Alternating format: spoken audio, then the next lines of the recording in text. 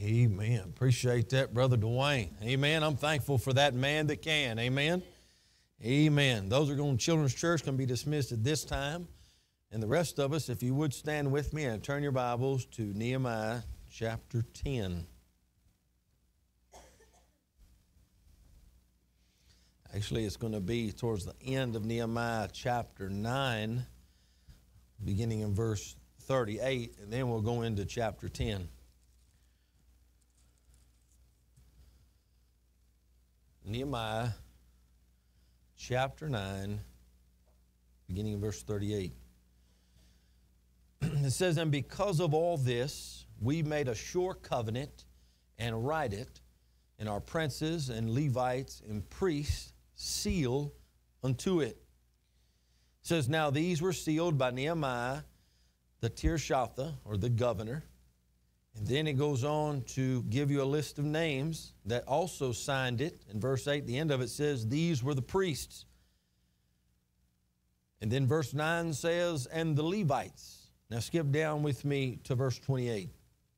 It says, "And the rest of the people, the priests, the Levites, the porters, the singers, the Nethinims, and all they that had separated themselves from the people and of the lands unto the law of God, their wives, their sons, their daughters, and everyone having knowledge and having understanding. And they clave to their brethren, their nobles, and entered into a curse or a swearing, and into an oath, to walk in God's law, which was given by Moses, the servant of God, and to observe and to do all the commandments of the Lord, our Lord, the Lord our Lord, and His judgments and His statutes. And they would not give our daughters to the people of the land, nor take their daughters for their sons.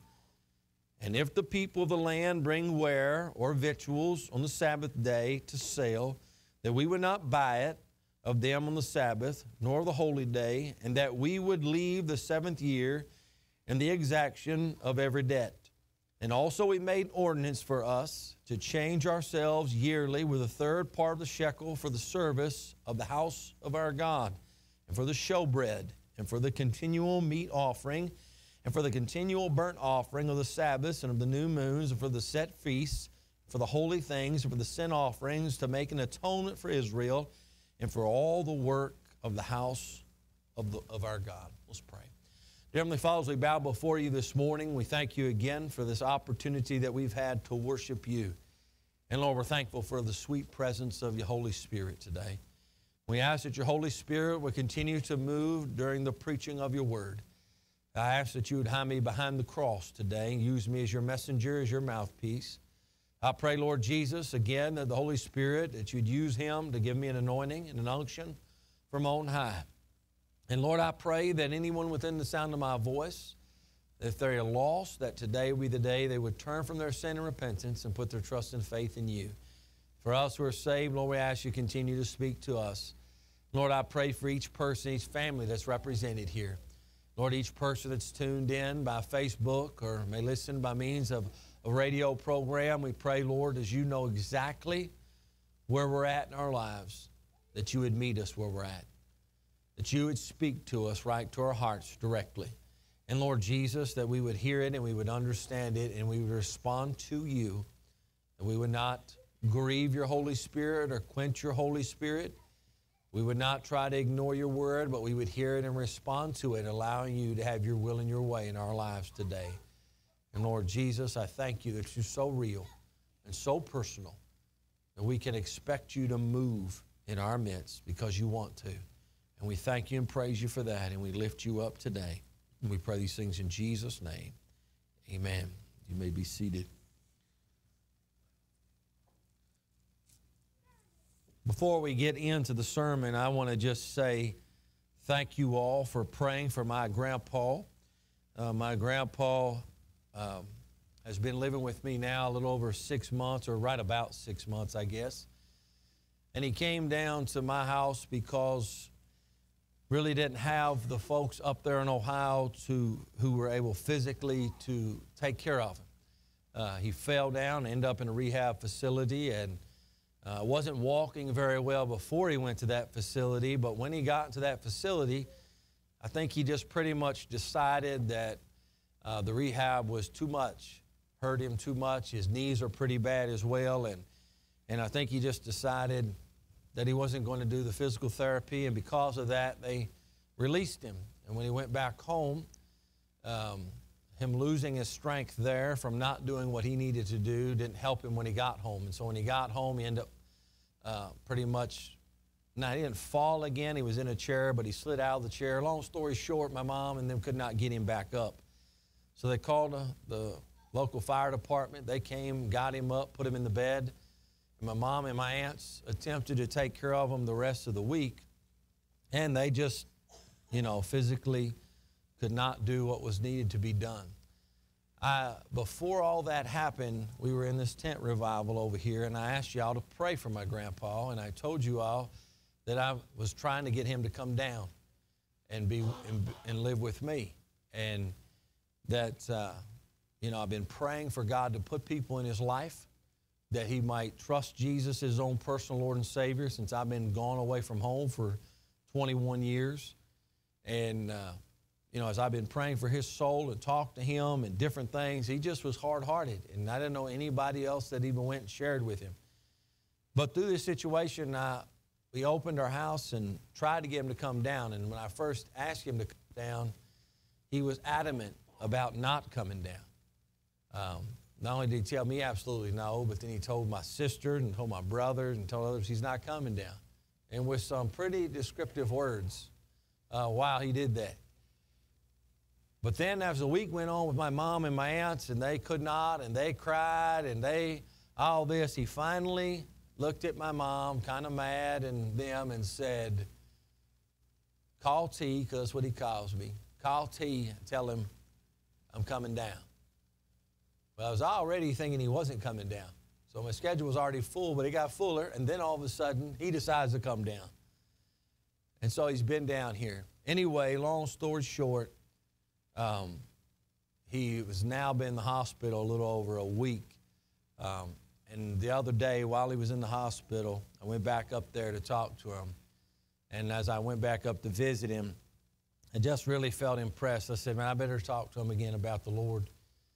His kind of mind was going here and there, and I was afraid it was going to be beyond anything that I could do to talk to him. And so I happened to go in there, and he was better than he was the day before. And before I left, I prayed with him. And right after that, I said to him, Papa, I said, do you know that Jesus loves you? And he said, yes. And I said, do you understand that Jesus died on the cross for your sin? Because he wants to save you? And he said, yes. And I said, do you want Jesus to come into your heart and save you? Don't you want to go to heaven? Don't you want your sins forgiven? And to my surprise, he said, yes. And I said, do you want to pray and ask him to come into your heart and your life with me? To my surprise again, he said, yes. And he prayed with me and asked Jesus to come into his heart and his life and save him. And then the next day, I got a phone call, and he was a little more at himself. He's a little bit angry about just frustrated, not so much angry, but he was agitated. He's not feeling good and sore. And so then I got Satan talking in my head, saying, he didn't understand a word you said the night before. And so I went back up there again, and yesterday, and after I talked to him for a few minutes, I said, do you remember talking to me yesterday? He said, well, yeah. I said, do you remember me talking to you about Jesus? He said, yeah. I said, do you remember praying with me and asking him to come in your heart and life? And he said, yeah. And I said, well, praise the Lord, And, but I want to say thank the Lord today, and you can, anybody that has been around me any amount of time has heard me ask them to pray for my grandpa. My grandpa is 82 years old, almost 83 years old. And my grandpa was one of the hardest people that I ever known to talk to about the Lord Jesus. My grandpa was pretty much, if you want to say somebody's your hero, he's always been my hero. When I was 6 weeks old, my mom and myself were dropped off by my dad at his house, and he didn't want us no more, but my grandpa took me in. And I lived there for 18 years of my life until I moved out on my own. My grandpa is far from a perfect person, but in my eyes, he was pretty much perfect. When I got saved and I started living for Jesus, my family didn't understand it. And my grandpa was kind of weird. I didn't know much about him growing up as far as that type of stuff. There was one Bible in the house, and it was in his headboard, and that's all that we had. And he never had anything to do with the Lord that I knew of ever. And so anyway, when I would talk to him about Jesus, he was very, very difficult to talk to. In fact, I shared with him, Julie shared with him. Julie called him one day, talked to him on the phone, even cried, and she was sharing the gospel with him, and his response was this: put T on the phone. That's what his response was. One day I went up there and visited him, and I was getting ready to leave. And in fact, we was on the interstate, and I almost wrecked on the interstate because of construction up there in Ohio, and I did not realize how everything was going with all the cones, and I made myself over in the left lane, and that wouldn't let me get on I-75 South, and I ended up right at the exit where my grandpa and them live. And so I decided I'm going to go one more time and share the gospel with him. And I went there. I dropped Julie off at my aunt's. I went there by myself. I shared the gospel with him. He listened to me, but after we were finished, he said, be careful going home and don't mess up again. Go on home. Don't come back. That's what he was telling me. That's my grandpa. And I already had settled in my heart that he may never trust Jesus. I'd already prayed hard about it. I said, Lord, I will never be upset or mad at you if he dies in his sin. You gave him multiple opportunities to be saved.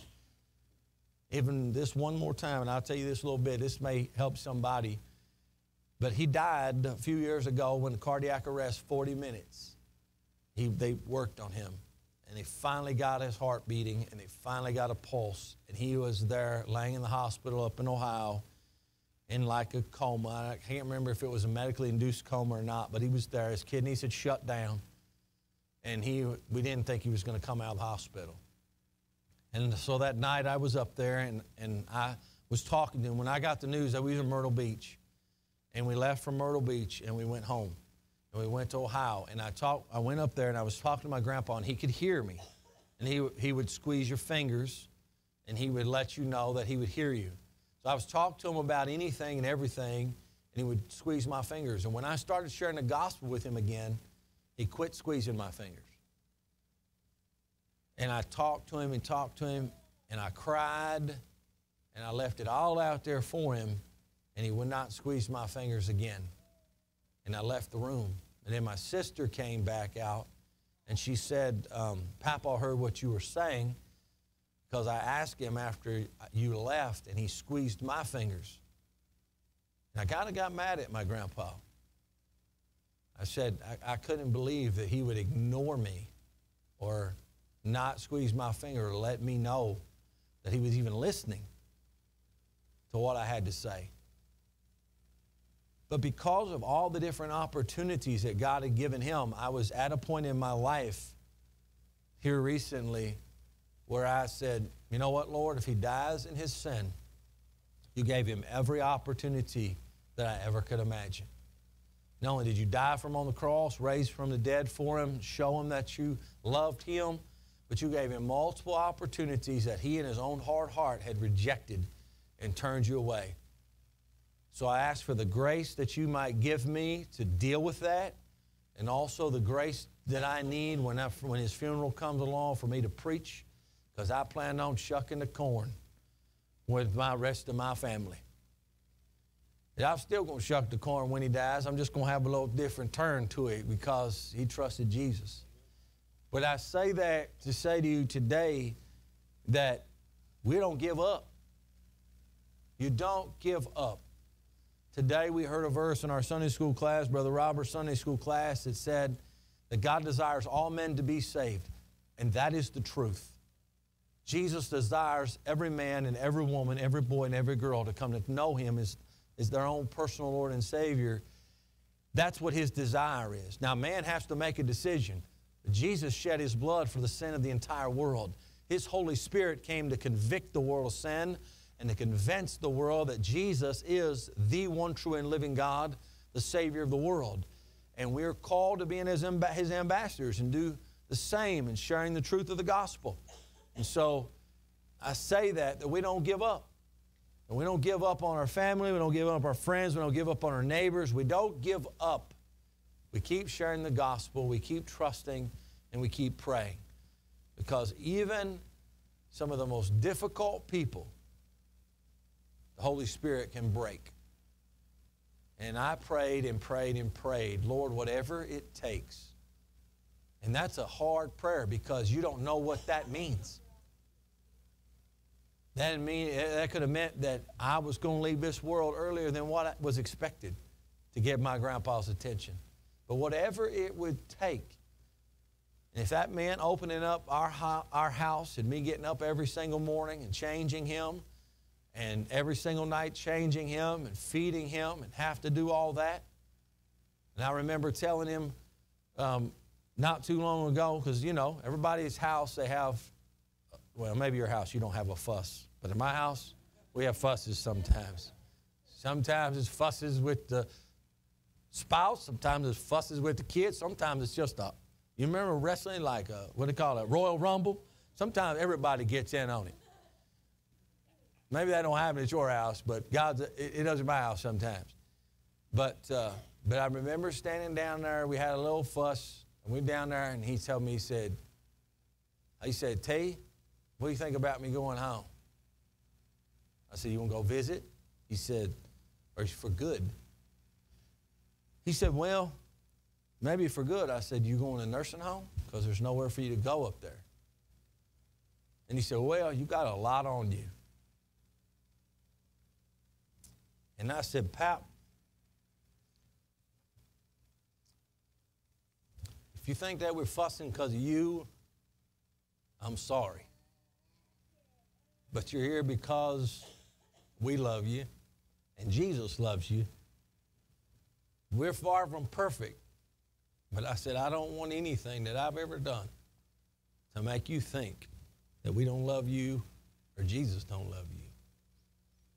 And I say that to say, again, folks, the gospel of the Lord Jesus is real and powerful and changes lives. And so, with that said, I want to look to Nehemiah for a few moments, and I want us to talk about our commitment to Jesus. We've been talking about a vision that leads to victory, and we have talked about several things that have to happen in our lives if we're going to receive from God clear direction in our life, but also how that vision comes about to a reality that leads to a life of victory. And so in Nehemiah was an individual who received such a vision from God. He received a calling, some direction from God to leave where he was at in captivity in the king's palace as the cupbearer, to rebuild the walls of Jerusalem. And as he received this vision, so to speak, and this direction of the Lord, God had to do some work, not only in his life, but to show that he was going to intervene to bring about some victory.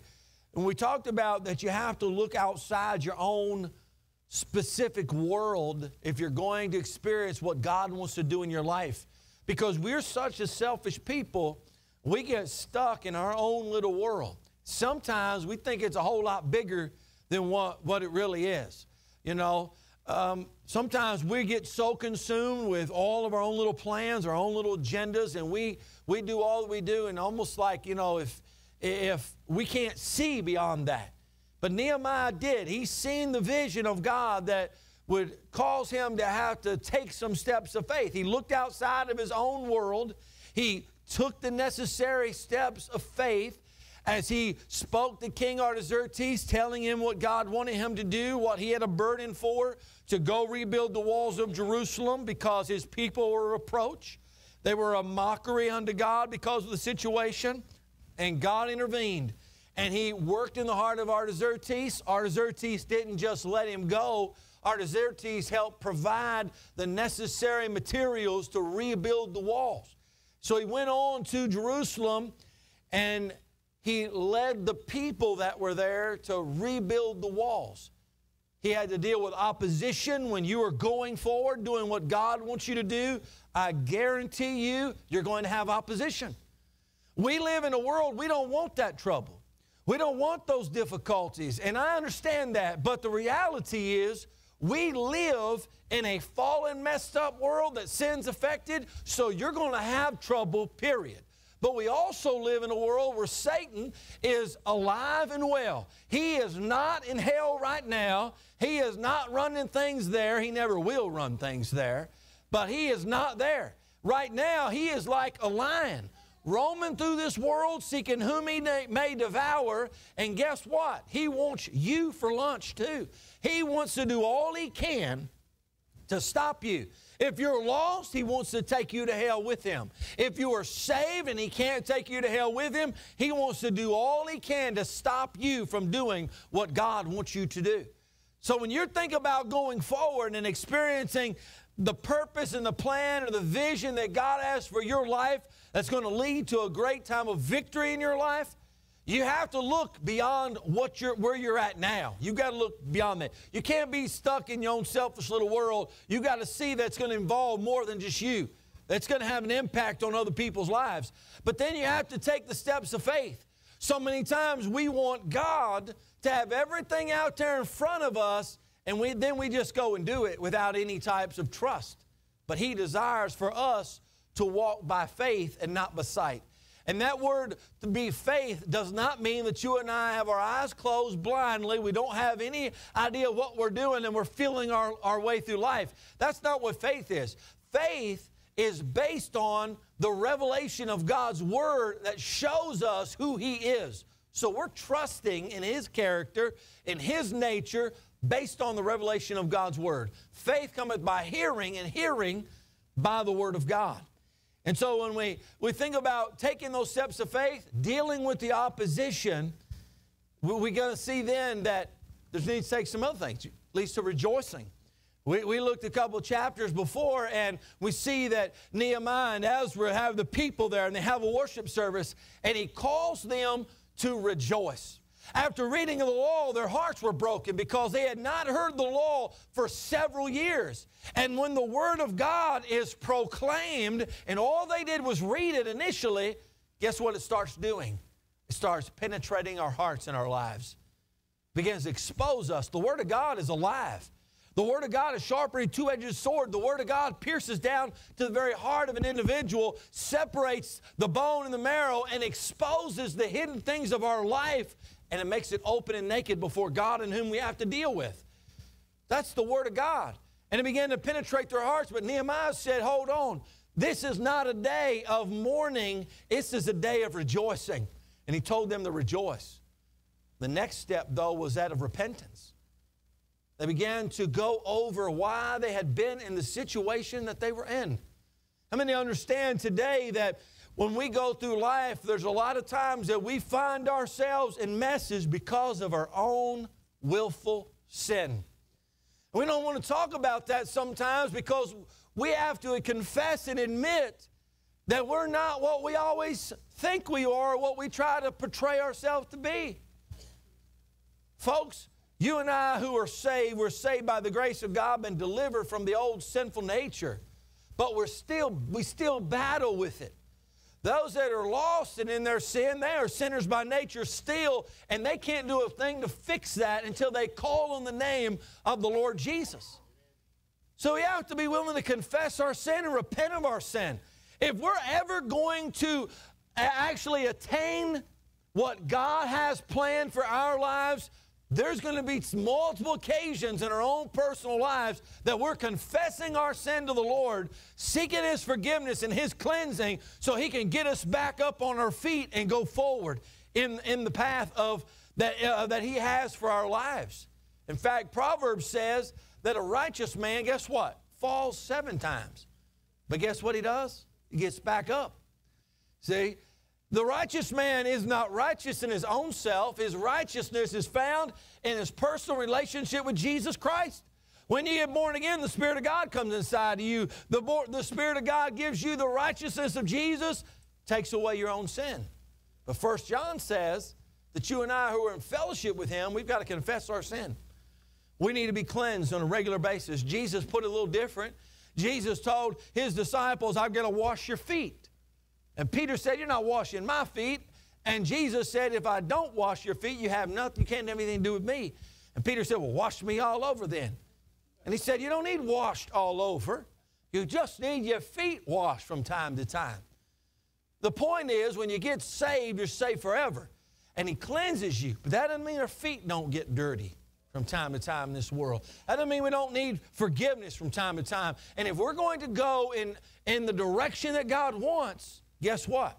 There needs to be a regular time in which we examine our hearts and our lives and confess our sin to Jesus and let Him forgive us and cleanse us of all unrighteousness.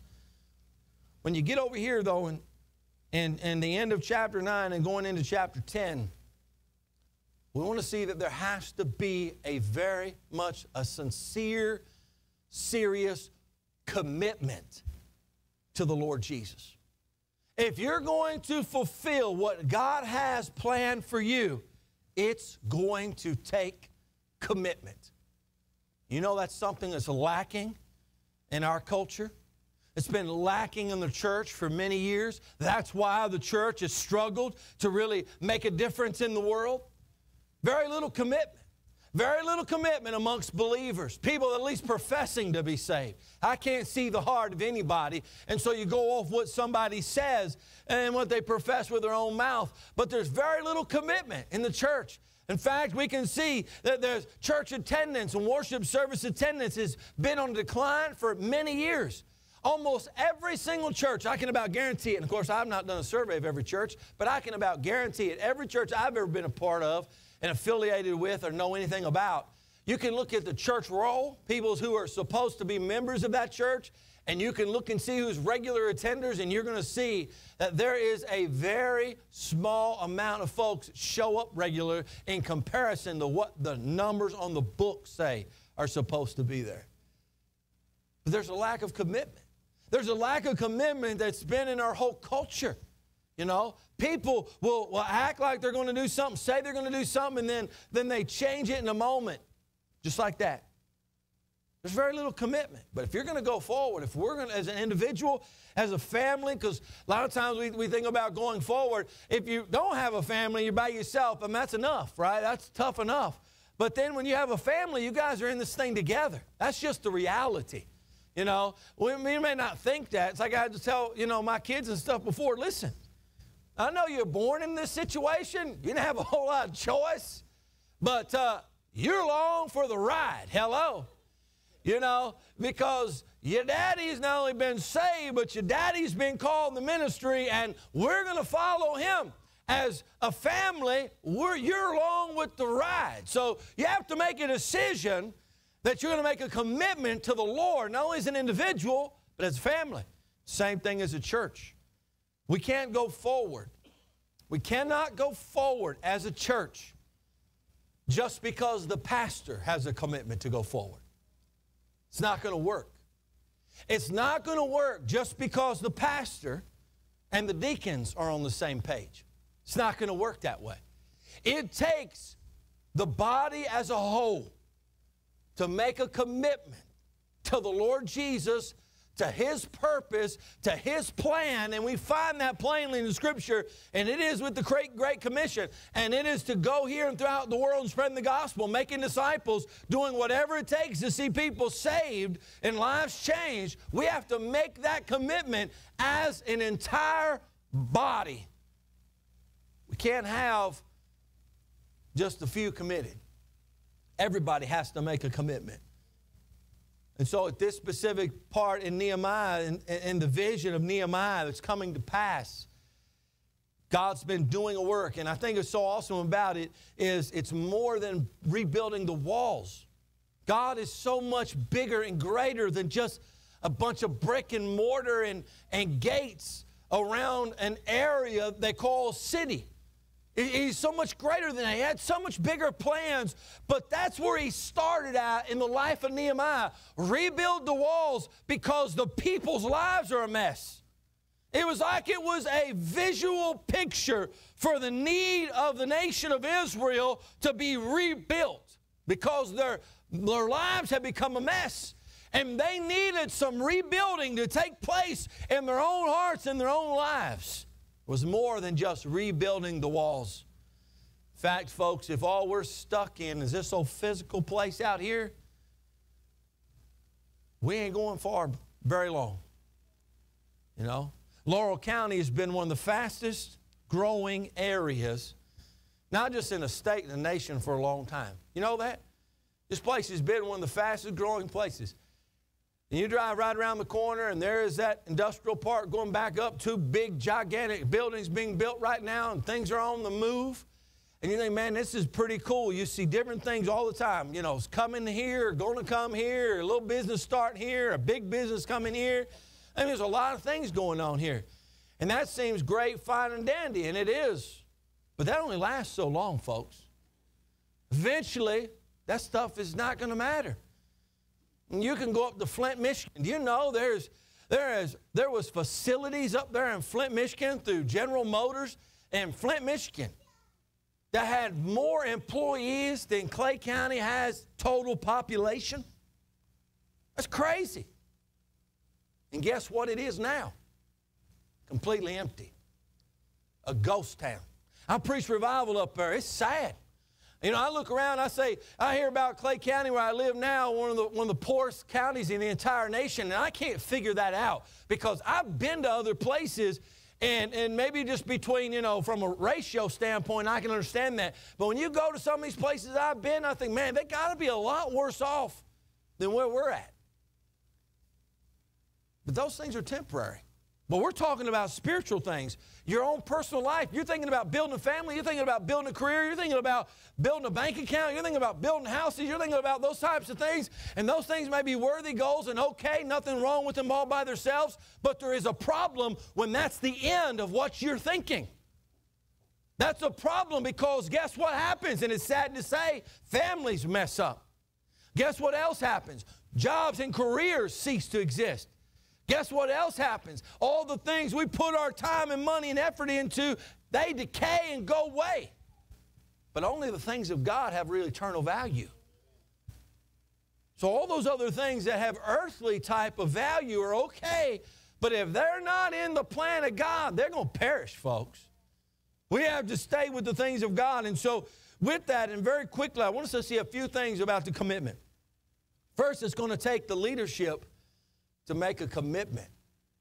It takes the leadership in your family, in the church, to go forward. It's going to take some real commitment. It says this, and because of all this, you know what? They heard the word, and it penetrated their hearts, and because of all of this, they made a sure covenant with God. You know, every single service that we have and we give an invitation, guess what that invitation is there for? Not for you to go to the bathroom. You need to go to the bathroom, get up while I'm preaching.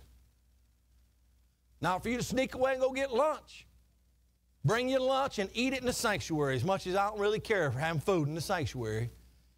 If that's going to keep you here, so you can make a decision for Jesus, bring you a sack lunch. The invitation is here for you to do business with God in accordance to what He has said to you during the song service, during the sermon. That's what the invitation is for. Folks, every time the Word of God is proclaimed, you and I have a choice to make, and that is, what are we going to do with what God has said to me through the songs, through the sermon, through the testimony? What am I going to do with that? We can try to ignore it. We can try to put it off till the invitation song's over, but I can assure you this, God hasn't forgot about that, folks. He knows exactly what we do with it. And you and I need to make a decision. And the people of Israel, up to this point, they've experienced a lot of things going on. And because of all this, it says, we make a sure covenant and write out our princes, our Levites, our priests to seal unto it. Then it goes on in chapter 10, and Nehemiah the governor, and then the priests also sign on. It starts with the leadership. And you know what I think is interesting? In our own country, in our own culture, in our own communities, you know what we think? We think there's some separation that's supposed to take place between the world out there and the church when it comes down to living for the Lord. And what I mean by that is we say, well, the separation of church and state, church and government. It's supposed to be separation. Our Constitution teaches that, right? Our Constitution teaches that there should not be a church, a state church, meaning that the government cannot force you and me to a certain religion. But it does not mean that the church should not be influencing the government. We live in a country headed to hell in a handbasket with all kinds of immoral policies because we have believed that lie, folks. Hello? We have done some of the most barbaric, ungodly things in the name of what's constitutionally okay, like abortion or same-sex marriage or whatever you want to talk about, like that, because we have thought the church shouldn't influence what's going on in this country. But you know what happened in the nation of Israel? That's exactly what took place. There quit being any real influence of God in the lives of the government as well as the people, and they end up being disciplined and chastised because of it. And now, in order to get back to where they need to be, guess what? Nehemiah, who is the governor, there is the princes, there's the Levites, there are the priests that have come together and signed it. The leadership has to make that decision. You know what has to take place at home? Moms and dads got to make a commitment to the Lord and to their families that we're going to live for the Lord. That's a big deal. You know what has to happen here at the church? The pastor has to make that commitment. The deacons have to make that commitment. Our families have to make that commitment. You know what, you teachers, you Sunday school teachers, y'all that hold any type of position, song leaders, people playing music, people leading in worship, there needs to be commitments. You say, well, it's not necessarily in office, but if you hold any type of position, you can call yourself a leader or not, you are. You work with the youth, you work with the children, you drive a bus, you make a commitment. The leadership has to make a commitment. But guess what? It don't stop there. It goes on to say there in verse 28, and the rest of the people. The rest of the people have to make a commitment. There's too many folks there in churches that you got one or two groups of folks think there's a commitment and they're all in. Well, a lot of us are sitting here holding on the coattails. Don't want to do much. You know how many times I've been around folks, God starts moving and doing the work in the church, and you know how many folks will get there and talk about what their church is doing and they don't do a thing? Hello? That's almost frustrating to me. I about want to look and say, buddy, you don't do much. You barely show up to worship service. Hello? You said, preacher, they're going a meddling a little bit. We need to make a commitment. Everybody has to be involved. Starts with leadership, starts with those that may be in positions and leading in that area, in areas of ministry, but everybody's got to be involved. You know that my family goes forward, guess what? Annabelle's 8, guess what? She has to be on board with it. Not that she's out here making some decisions. Because I don't know how it works at your house, but my kids are not making the final decisions about anything we do. But it makes it a whole lot easier when they're on board with doing what Jesus wants us to do. It makes it a whole lot easier that I don't have to fuss that they're going to church on Sunday morning. We might have some fusses on Sunday morning because Satan always wants to get us stirred up. But it's never if we're going to go necessarily to church. Might be everything else, but it ain't that. Sunday nights, not a question. Wednesday nights, not a question. Not a question. They already know. It's something about, they already know that. It makes it a lot easier. Giving our tithes and our offerings, not a question. It's not a debate. It's not a debate with me and Julie. It's not a debate with the kids. When the kids get birthday money, guess what they do? They tithe on it. They give it. They're learning. It's not a question. In fact, they actually enjoy giving back. You know what they've learned? They learned, you know what? Giving back 10% at the very minimal, that means that they still got 90% in their pocket. That's a pretty good thing. They got at least got something to give. Hello? But they're on board as a church leadership. We have to see that, guess what? It takes all of us to be involved. We have to make that commitment. We also need to separate ourselves from the world. Goes on to say there in verse 28, it says, and all they that had separated themselves from the people of the lands unto the law of God, their wives, their sons, their daughters, everyone having knowledge and having understanding, they clave to their brethren, their nobles, and entered into a curse or a swearing, talking about they made a commitment, an oath, to walk in God's law, which was given by Moses, the servant of God, to observe to all the commandments of the Lord our God, or the Lord our Lord, rather, and his judgments and his statutes. They made a commitment, but they also separated themselves from the rest of the world. How many understand that you cannot be committed to Jesus as your Lord and follow in the ways of the world? That's two different directions, folks. Can anybody here go to Ohio and Florida at the same time? You can't do it. You get on I-75, but you got to go north or south, right? You're going to go to Florida, you got to go south. If you're going to go to Ohio, you got to go north. But you can't go and get to Florida by going north.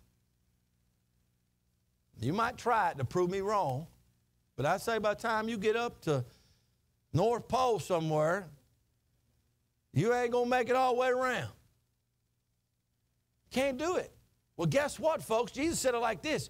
You can't serve God and mammon. You can't be committed to the Lord and the things of this world because you can't have two masters. You're going to love one and going to hate the other. You and I can't try to live for Jesus and hang on this world at the same time. We're going to have too big of a conflict. It's not going to work. And guess what? Almost every single time when you try to have both, guess who ends up getting neglected? The Lord. It's the end of what happened. You end up doing things like this. Well, I showed up to church this morning, so I done something. Have we?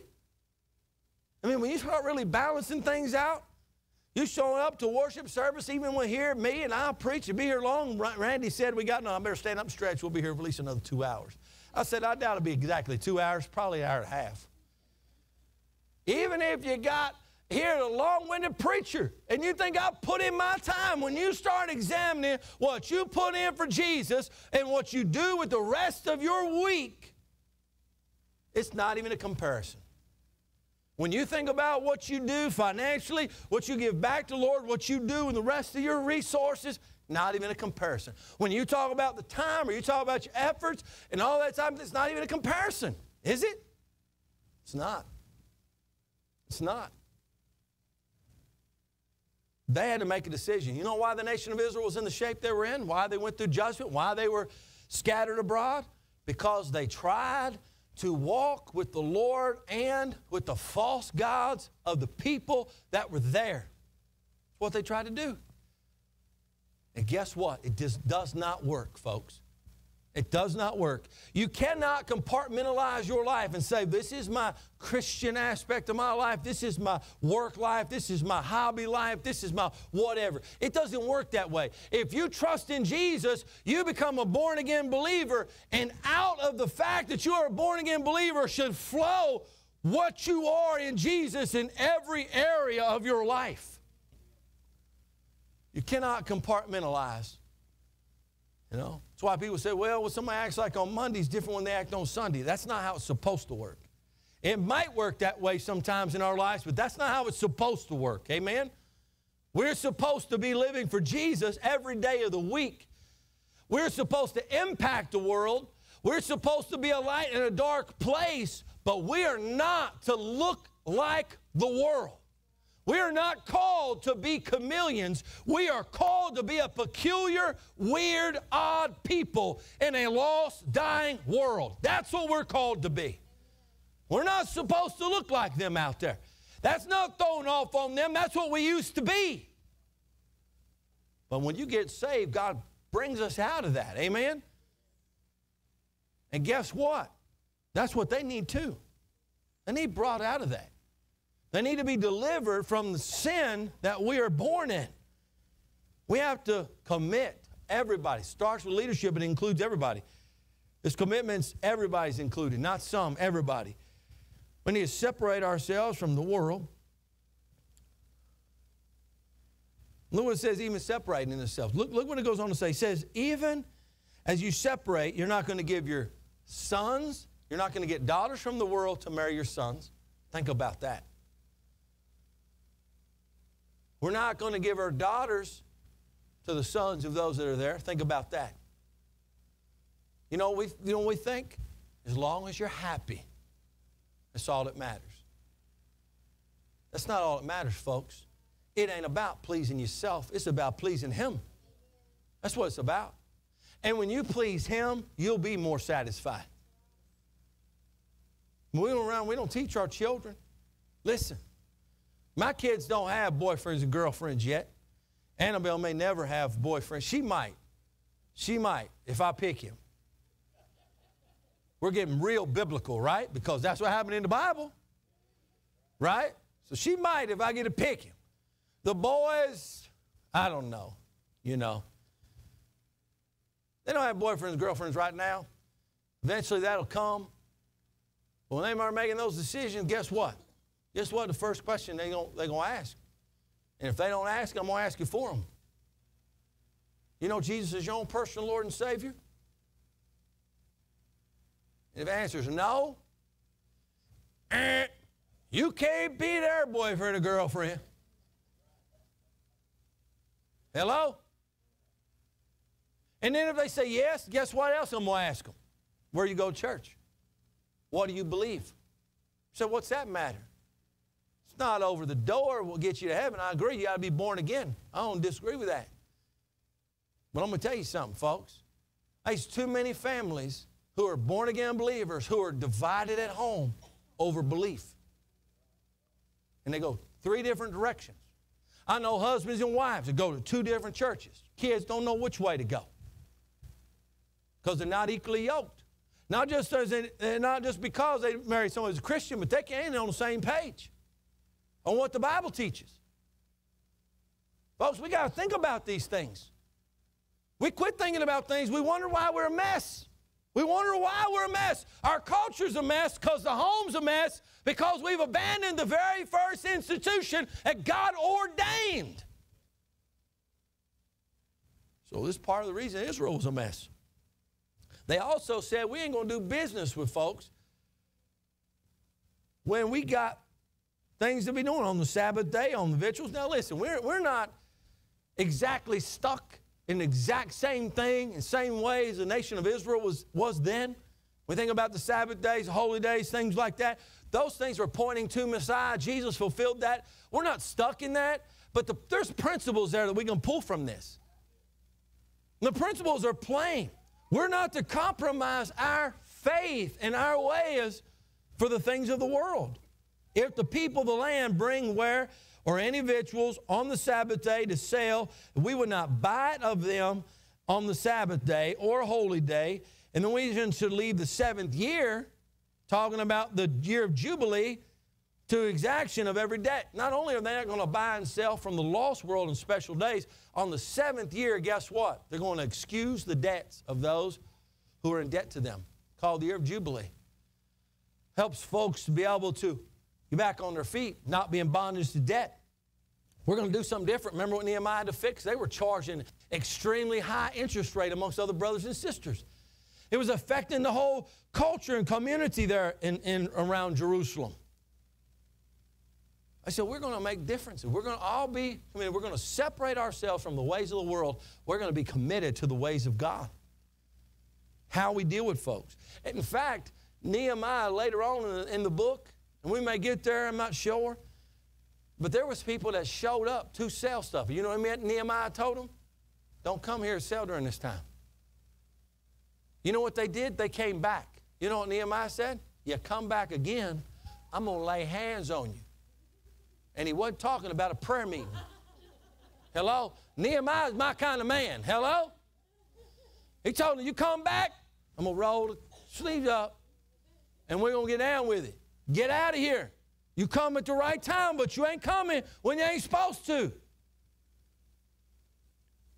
They also made a commitment in their giving. I know that's not always the most comfortable conversation. And I'll be honest with you, since I've been here at Victory Baptist Church 3.5 years, I preached more on giving here in the first 6 months than I did the whole time that I've ever been preaching. I have. And you know what it's done? It's paid off. It's paid off. Because when you do what God says, He takes care of things. And sometimes we don't do what God says. Sometimes because of lack of knowledge, which is ignorance. Sometimes it's because of straight up disobedience. But whatever it is, God is paid off. When we understand the principle of giving like we're supposed to, then we give back unto God like we're supposed to. Guess what? You can't ever outgive God. So, Pastor, I never have to worry about if you're being obedient, giving to God, if you're going to be taken care of or not. I don't have to worry about that. I've never had to worry about somebody coming to me and say, Brother Anthony, I've been flat broke because I've given back to the Lord. I've not been able to eat because I've gave my tithes and offerings. I've never had to worry about that. Never has somebody confront me and say that. I'm not a health, wealth, prosperity preacher, but I do believe in biblical giving. And I live it out myself. My family lives it out ourselves. And guess what? God's never left me hanging, ever. But we got to make that commitment. If you're going to go forward and accomplish what God wants, guess what it's going to take? It's going to take you giving yourself first as a living sacrifice, and that means everything else goes along with it. Name anything that you want in life. You heard what people say many times. If it's free, probably ain't worth having. Right? If you want it, guess what you got to do? You have to work for it. It's going to cost you. Don't it? For some reason, when it comes down to spiritual things, we think we shouldn't talk about that. But if it's something else, it's okay. If you want a nice vehicle, you're going to pay for it, ain't you? I've stopped in car lots, couldn't believe it. Man. I was just looking at a car. I mean, I wasn't even at the car lot there. You know, Facebook, I don't know, they read your mind. Facebook's scary. Read your mind. Or it listens to you. You talk about a car, and next thing you know on your feed, it's like, boom, there's cars up there. How'd they know that? But there's a car on there. Guess what? $130,000. I'm not talking about like Lamborghini. I'm talking about an SUV. I'm talking about like a Cadillac Escalade, like a long one. $130,000. You know what Aiden says? Well, we could sell the house and buy that. I said, well, we could live in it too. You're exactly right. That's what we could do.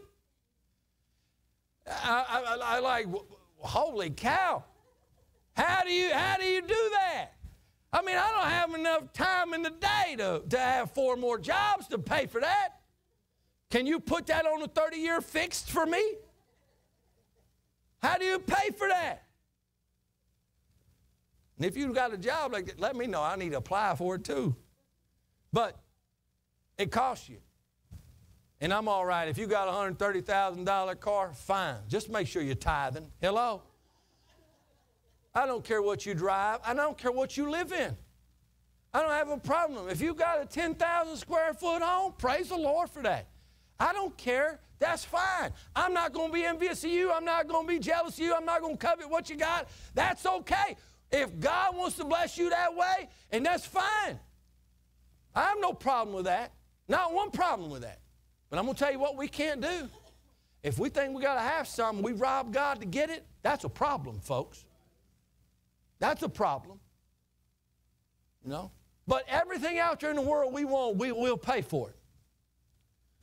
If it don't cost, if it's going to be something we want, we'll pay for it. We'll work for it, we'll pay for it. But guess what, folks? To go forward for the Lord, guess what? It's going to cost you too. In fact, Jesus said you need to count the cost before you make a commitment to Him. Count the cost. Because you don't want to start something and then quit it. Because then you become an embarrassment. So what about you and me today? If we're going to go forward and experience the vision of victory that God has for us as individuals, families, as a church, are we willing to make the necessary commitment to it? You willing to make that commitment? You know? If not, and guess what? You'll never reach the full potential that God has for you. And then one day you'll be in regret of that. You'll be in regret. Most every person in this life starts going through some things in their minds. They'll look at their own life, look at their careers, look at whatever they got. They'll start saying, I wonder if I'd have done something different. Sometimes I think, what if I'd actually done something in high school? Would things be different? Would things be better? And then I start thinking, well, yeah, you should have done better in high school instead of being just a goofball, put it mildly. But it wasn't long after I got saved that God called me to preach. And God began to do a work in my life. Maybe I didn't have to wait so long to get saved. Maybe I'd have known more about the Scripture then than where I was at. But at the end of the day, when you're willing to see Him and His purpose and His plan for your life, and you make a full commitment, and you put the necessary effort, the resource, everything into Jesus like you're supposed to, guess what you'll never do? You'll never regret it. Never. There will never be somebody that says, I regret living for Jesus. There'll be people that say, I regret I didn't do more for Him. But there'll never be a time that somebody says, you know what? I left my career to go share the gospel, preach the gospel, be a missionary, whatever it may be. I quit my career to go live for Jesus. Nobody would come back and say, I should have never done that. There'll be nobody that ever says, you know what? I sacrificed this, having this so that I could give to this or to that to spread the gospel. Nobody will ever regret that. Nobody ever will. But there'll be folks that will regret not living for Christ. Because at the end of the day, these things of this world is going to perish, and we'll give an account before the Lord. We'll give an account someday. As saved people, we'll give an account in the judgment seat of Christ. And when you start looking at life, you start realizing everything we're trying to grasp and get a hold of just is meaningless. It just starts to fade away. I told you that $130,000 vehicle that showed up there, popped up. I don't even know why it showed up on my feed. If they know everything like I think they know I can't pay for something like that. You know? But it showed up there. You know what happened to that car? Oh, man, it looked good, feel good when you first get in it. And how long does it take? I know what happened to mine. First thing I'd do, somebody'd run into it or scratch it. They wouldn't even hurt it that bad. It'd be something right on the side of it where it probably wouldn't bother me as much as it'd bother Julie. We'd have that car, it'd just be sitting in the driveway for people to come look at it. Because she'd be afraid it's going to get dirty or it's going to get a scratch or that type of thing. But guess what that car is going to end up doing? Robert made mention of on Wednesday. It's end up in a junkyard somewhere. And you know what? Don't take but a year or two. It's just like them cell phones. Somebody's always got to have the latest one. And before you get yours, it's already outdated. As soon as you turn on a brand new phone or a computer or something like that, what's it doing? Looking for updates.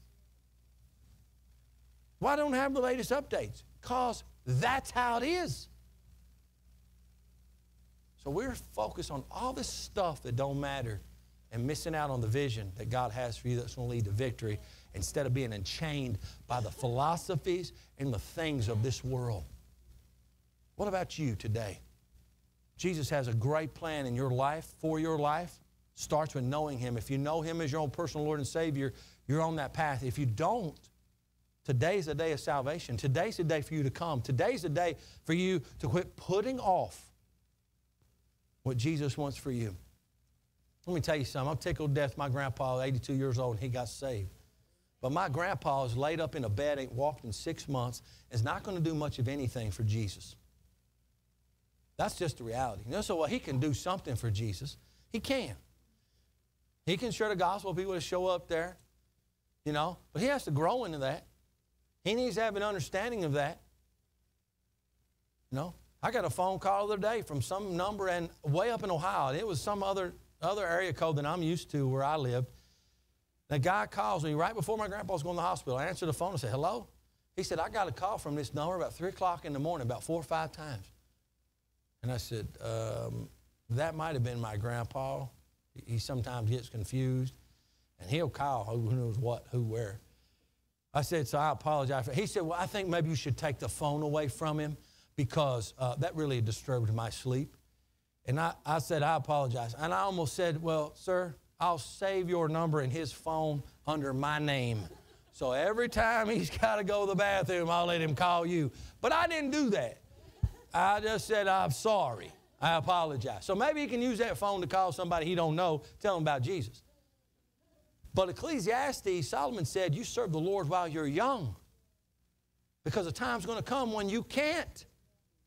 When your eyesight loses you, your teeth fall out, you start struggling physically, you're afraid to get out at night, you're afraid to walk. You think this happens. Solomon already told us about it. So if God has a plan for you and a purpose for you, He does. You need to start today. Quit putting it off. Come unto Him. Come unto Him. Trust Him as Savior. If you've never been saved, you come to Jesus, folks. If you are saved, maybe you need to make a commitment. Maybe that commitment is you need to join Victory Baptist Church. You've been coming, you've been visiting, God's been dealing with your heart about it. It's time to step out and make a real commitment. If that's what it is, you know, how do I do that? Well, if you come from a Baptist church with life, faith, and order, you can move your letter here. If you come from a different denomination, you know that you've been saved, you want to come here, you agree with what we believe, what we teach, you can follow and join in here by baptism. It's part of how we do it. You can join that way. If you've never been saved, you come trust in Jesus as your own personal Lord and Savior, and you want this to be your home church, you can follow through in believer's baptism. We'll receive you here. You can come and give your life. You say, well, I've been saved. I've been baptized into a Baptist church. I'm not even sure that church exists anymore. We'll take you by statement. If you need to come here, God's been dealing with your heart, you need to make that step. Make that step. You said, what's membership got to do with anything? It's called accountability. It's called having a place that you're a part of, a place you're investing in, a place you're ministering, a place where you can be checked on. People's praying for you. So when you're gone, which if you're missing anyway, you visit regularly, you're gone, I already know you're gone. And if I don't know your name exactly or I don't have a number, I'm trying to figure it out to check on you.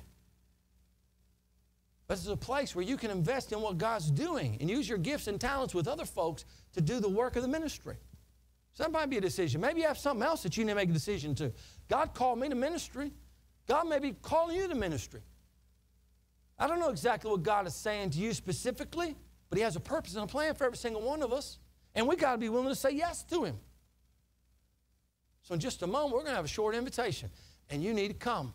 You don't need to wait. You don't need to worry about your neighbors. You need to come and do business with God and say yes to Him, whatever He's saying to you, because that's going to be the best decision that you make, is to be obedient to Jesus.